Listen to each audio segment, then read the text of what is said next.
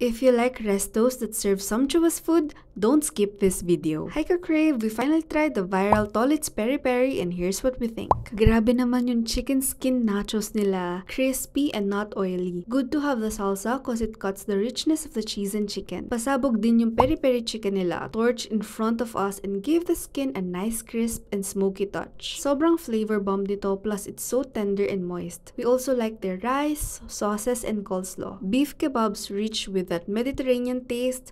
Preference lang namin na less sweet pa sana yung garlic sauce. Ito, crunchy plump shrimps. Medyo natamisan lang din si Jeff sa sauce but all good. This, panglaban nila to KFC's Double Down and for us, this is the winner. Crunchier chicken, may sweetness yung outer part so nababalance niya yung lasa ng bacon and cheese. We visited the Pasig branch owned by Constantino family located sa Tivoli Food Plaza. It's their first anniversary on Tuesday and meron silang giveaways and discounts. A food hall is available for casual dining at pwede ring i-rent for private events. If you're craving, check out these details and see you there.